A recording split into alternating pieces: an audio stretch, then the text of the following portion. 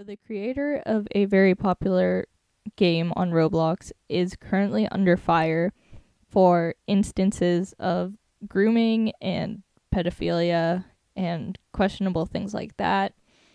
And his name is Devbuckette. He made the game Kingdom Life 2, and talking about this is weird to me because I remember being in like maybe 5th grade and coming home from school to play Kingdom Life 1 for hours. Just hours on end. It was my favorite game at the time, and just thinking that this person somehow has created a game and is using his power essentially to talk to underage girls is moderately concerning. So going through, Devbuckette has mishandled his powers. He owns a large Discord server as well as this Roblox game that I happened to go on just to see what it was like, because obviously it's been years since I've played Roblox. And he is using his server and the Roblox game to prey on underage girls. There have been multiple occasions where Devbuckette has flirted with or sent inappropriate messages to and assaulted a minor girl. A minor is just someone who is underage.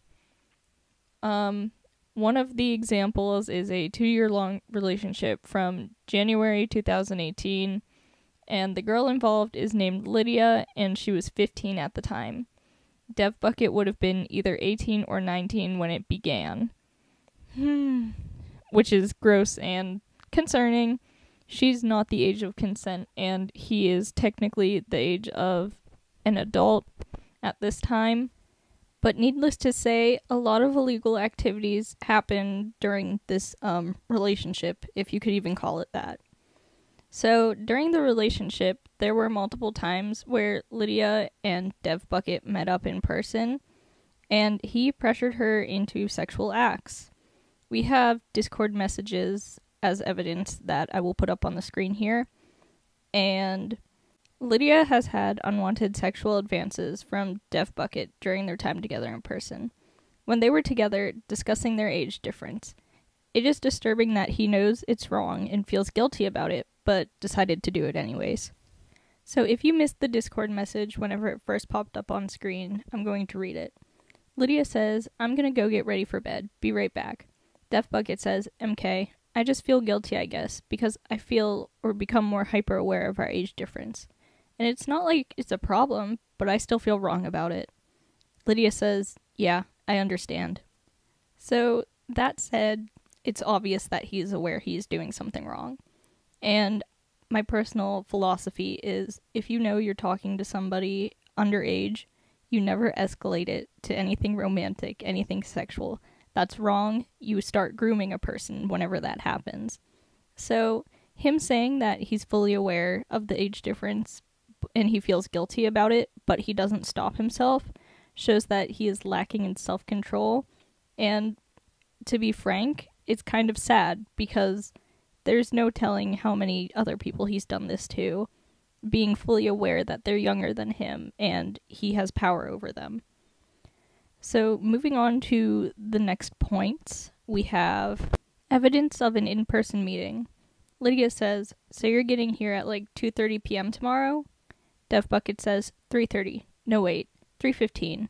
First train is at 2:50 p.m. your time. I'll text you when I arrive. Lydia says, "Okay. By the way, I think the first time you check into the hotel, you should just go by yourself. Like, check in, get your key. I'll come with you to the hotel and everything. I just think to, like, avoid confusion." Devbuckette says, "Yes. I was going to suggest you stay outside the first time. I wouldn't take that long to drop my luggage and lock the room." So that's our evidence that they were indeed planning to meet in person. Lydia was still underage at this time, a minor, and Devbuckette still above, minor age, over 18. And there is talk that once they get to the hotel, they were planning to do sexual acts, which is my next screenshot. Devbuckette says, "There was this one time when we were, like, laying next to each other. I was, like, on your side. We were kissing, and my one hand was just under them, on your belly. And I was just yelling in my head, 'Do it, pussy. Do it. Do it. Come on. Up. Don't take that out of context. I was just so scared that it was too much, but Jesus. Devbuckette saying these things, it sounds like he was intending on essentially groping this child, and I'm kind of concerned that she agreed to meet up with him and go to a hotel. For those of you who don't know, if you've never met someone before and they're trying to get you to go somewhere, that's one of the things you want to avoid if you're essentially about to be kidnapped, because whenever you get to a second location, your chances of survival drop abruptly. Obviously, Lydia did not get, sex trafficked, murdered, raped, any of that. Well, she might have gotten raped. We'll get into that in a bit, but still, it is really alarming that she went out to this hotel with this guy, knowing that she is underage and he is not, and they were intending on doing things together. Another key to this story is Jenny. Jenny is another underage girl that he had a sexual encounter with. This part of the messages is talking about, vaginas. So definitely skip ahead if you don't want to hear or see that, but who cares, honestly. If you're watching this video, you've probably heard enough disturbing stuff as is. Devbuckette says, no, they don't. Mara was hella loose, and Jenny was, well, too small? Lydia says, oh, I see. Devbuckette says, when my dick was, hanging in front of your vagina, I kept telling myself, don't. Now, I don't know who needs to hear this or anything, but this is statutory rape, which is somebody over the age of 18 having sexual intercourse with somebody under the age of 18. Sure, you could argue Romeo and Juliet laws are in play, but I'm going to say they weren't, because I don't think that these people had a true, real relationship, and it was just kind of like, I know I have power over you, so I'm going to do what I wish. So Devbuckette is clearly known for grooming people who are underage, having intercourse with them, knowing that they are underage. And so far, that's what we have covered. But there's more. How exciting. Something I never wanted to hear. Something I wish nobody has to go through, because it's horrible to be groomed, especially as a young girl with somebody you look up to. So this one is a little bit small, but Lydia says, good. Devbuckette said, that actually does make me wonder, how old do you want to be at least? Lydia says, 18. Devbuckette says, really?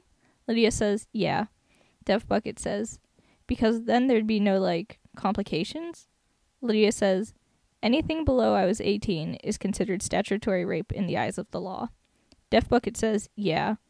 We should be careful with it. Lydia says, what we have right now is perfectly fine. So this was obviously not perfectly fine. This is grooming of a child. And even though Devbuckette says, yeah, I'm okay with waiting until you're 18, he was not. Because whenever he met up with Lydia, whenever she was 15, he did indeed have sexual intercourse with her. Which, grooming is usually just done, in this day and age online, because it's easier for people to get into the minds of young people. But he groomed her online at first, and then in real life, and then proceeded to take it to the next level and have sex with her, which is wrong. It's cruel. It's a child. She cannot consent. And I truly hope this person went to jail, because I checked through Roblox, Twitter, Discord, anywhere I could find this man's name, and he has wiped himself off the internet. In this screen cap, Lydia says, JK, JK. Devbuckette says, hug. All of those are part of the package, I hope, along with other unlockables? Lydia says, yeah, I'm close to level 18, so not long now, referring to her age. Devbuckette says, I love how we both are literally at the point where literally age is the only thing really stopping us. Lydia says, yeah. Devbuckette says, uses literally twice too soon after one another, so hates self. Yeah, it's reverse time. Yeah, if I control reverse, I would want fork knife, and Mark asked Brownlee. I have no idea what this last part means that he said, but he's still grooming her, building up the relationship so that she trusts him more, and it's a bit too late to be waiting until level 18, as she called it, because at this point he had already met up with her. In this screenshot, Devbuckette says, "But I do feel bad about it." Lydia says, "What about it makes you feel bad?" Devbuckette says, "It makes me feel disgusting and perverted." Devbuckette says, "Well, basically, we talked about some details, and Amber mentioned something pretty important. She's from Canada, which lowers the age of consent from 18 to 16, which means she is not a minor, which means her friend did not commit a felony, which means her friend didn't need to get banned." Lydia says, "Oh." Devbuckette says, "So yeah, I also gave her a small lecture. She accused me of tossing the friendship." So that last screenshot we looked at, it seems like he's justifying having relations with a minor. It doesn't matter what age the country has set. Since it's Canada and the age of consent is 16 instead of 18, it's more of a morality thing at this point, I feel. Because if you feel morally justified to mess around with someone who's underage in your country because of that, then there is something wrong. So since I'm running out of video content to put behind this, I'm going to have to separate this into a 2-part video, because there is another girl involved that is also a minor, and there's a few other people involved who are in his Discord server. So for now, I'm just clicking through different profiles that I was able to find. His Twitter, his Discord, and his Roblox accounts are all shut down, but it seems like his YouTube account is still currently open, and I figured we'll just scroll through and see what he's making here, because this is apparently where he puts progress for his builds, and it's not a lot of stuff. I went through his videos, his playlist, community tab, channels, all of that, because anything that we could find on this person is essentially valuable information. I don't think that anyone who preys on young girls should have the right to walk about freely amongst everyone else. It is a disgusting thing, and I understand a lot of people feel like Chris Hansen is a scumbag himself, but I feel like we should bring back To Catch a Predator type things on television. Not these YouTube people who either don't alert police or anyone about it, or the ones who just say, "If you talk, we'll let you go." I don't like that. I'm not a big fan of that. I'd prefer them to actually work with police. And in his About section, I know we're jumping topics like crazy. In his About section, he listed his email account. So I figured, what better to do than hop on the good old Google machine, type his first and last name that's listed there, and see what comes up. I don't think that this is the same person at all, so I started going through and trying different searches, because that just seems like it would warrant better results for me. In the end, it really did not. This person is like scrubbed clear off the internet all the way. He's gone. He is not coming back. And happily, I can say that Roblox banned him. He got banned from his own Discord server, and his personal website is down. So he's really not doing anything. Maybe he's not deleting his YouTube because he can't get into it, or maybe he just forgot that it exists.